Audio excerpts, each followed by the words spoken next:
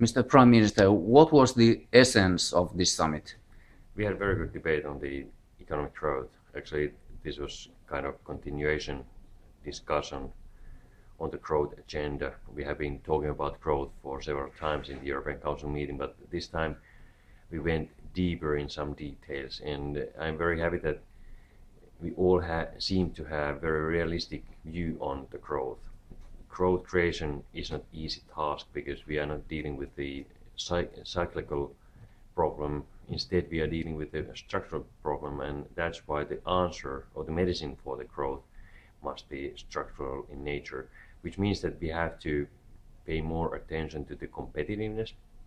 It's majorly an issue which is on the hands of the governments, but also we were talking about how we could combine austerity measures, which usually strengthen the confidence, and growth-oriented thinking. And I was saying that we should talk about cross-austerity, which means that in order to strengthen the confidence, we must be ready to do austerity measures, and at the same time we can choose measures which will strengthen growth. For instance, what we have done in Finland, at the same time when we cut our budget and when we raised some taxes, we lowered some taxes which will strengthen the competitiveness of small and medium-sized companies. Especially they will encourage SMEs to invest to the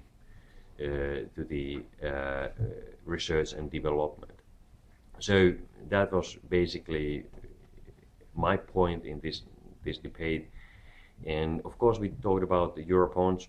There were several talks or opinions on the issues.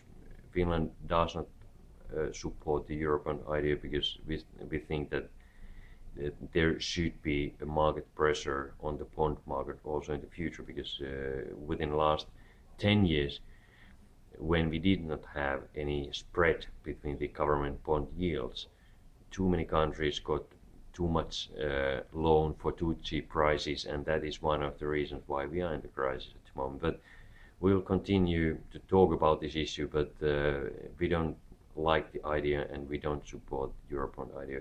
But all in all, I'm really satisfied about the debate which we had today. It was really realistic, and we agreed that there must be austerity measures in order to strengthen confidence, and at the same time measures which will strengthen the growth.